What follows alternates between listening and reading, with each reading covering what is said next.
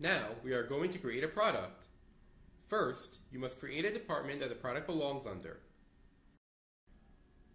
Do this by selecting Inventory in the menu and then the Departments tab, and select New Department on the top right, and then input the department name in the field. You may also add a department description.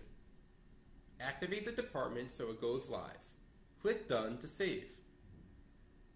Next, we must create the category that the product falls under by selecting the Categories tab and then selecting New Category on the top right. Enter the category name and short name. Select the category display color that will fill up the category box in POS. Select the department that the category is a part of, and then activate the category so it appears in POS. The category will now appear in our category list to access at any time. Now, let's create a product. Start by selecting the Products tab in the menu, and then select New Item on the top right. The first tab that appears is a General tab. Here, you can select whether your product is an inventory, non-inventory, or serialized item. For this product, choose Inventory.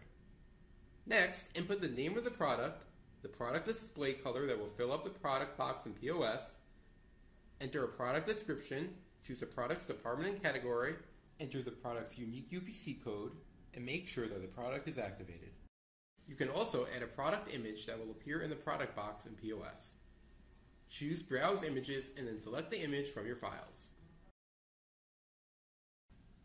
Next, scroll up and choose the Pricing tab.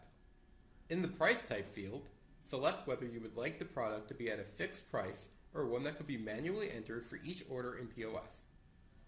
In the Unit field, select the unit of measurement the product will be sold in. If you selected Fixed as the price type, input the price of the item for the unit of measurement selected in the Sales Price field. Next, in the Modifiers tab, you can choose to add modifiers to the product.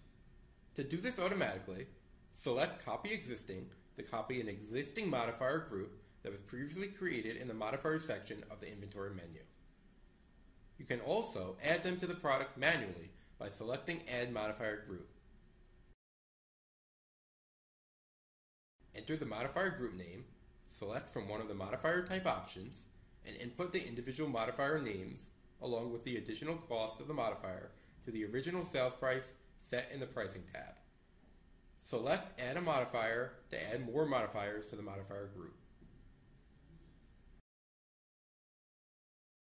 Next, go to the Vendors tab, where you can assign vendors to the product. If the vendor is not yet created, you must first select New Vendor. Now, enter the vendor name and select the type of vendor. When you are done editing, select Done, and you will be returned to the Products Vendor tab. Now, you can select the vendor you just created in the Search Vendors dropdown. Input the unique vendor SKU and the amount the item costs to acquire from the vendor. In the Ordering tab, you can set the recommended quantity and minimum quantity of the product that you would like in your stores.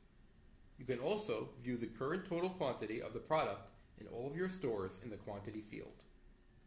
Finally, in the Taxes tab, add taxes that have been created in the Tax Manager to the product by selecting the plus sign.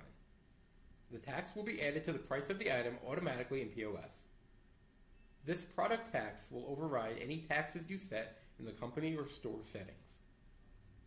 When you are done editing the product info, select Done to save changes.